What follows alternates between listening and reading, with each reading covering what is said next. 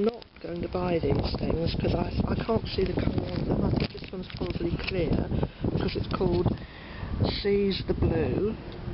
So if it is blue, it won't go on your lips blue. And this one's something pink. Poolside Pink, and it's the same packaging as Cherry Me, but so I'm not enthusiastic about those two at all, but that was buy one get one half price in Boots. Right, this is just a clear one, completely clear, and it smells exactly the same as the original one, Quenched, or whatever we call it over here. So that's just the same as the original one, not even in such nice packaging. I'm not keen on it. So this is Baby Lips Poolside Pink. I think it's the same as the Pink Shock, or what's the other one called? Oh, from the first collection. I think it's the same really as the two from the first collection, Quenched or Hydrate as they call it over here. So that's Seize the Blue is the same as Hydrate, and this one is the same as I'd say the pink from the first collection, not Pink Shock, that was the Electro. Pink Punch, that's what I'm trying to think of. I think it's the same as that, but in like Cherry Me's packaging. So yeah, I'm totally underwhelmed by this. I expect there's more in the collection. But so they're just, yeah, they're called Baby Lips Sport. I must admit, I do like the bag you get in Supermarket.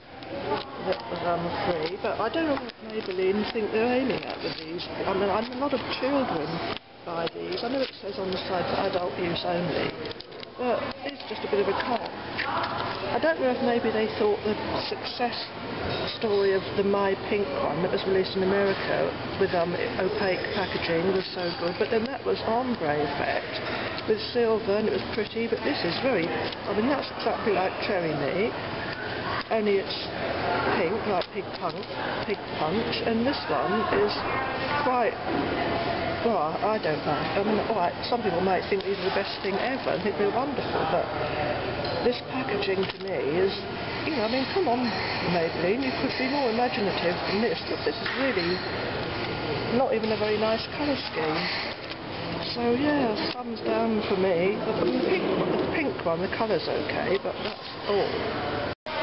Now there's this one compared to this one, the Valentine's one, and as you can see the colour's indistinguishable. The top one is this one, Poolside Pink, and this is the one underneath is Fresh Pink from the Valentine's collection for 2017. They're both exactly the same. This one smells nice, but that's the all. Now that one's gone down.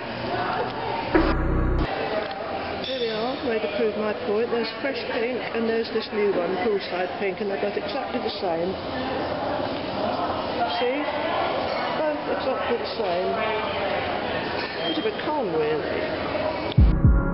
The only difference, of course, is that this one is mint flavour and smell, and this one just a sort of slight melony flavour and aroma. And here we are, way to show you what I mean. This is one of the ones I carry around with me, and as you can see this has got the opaque top, but it's got the nice ombre effect, and the silver, the My Pink, whereas these are just,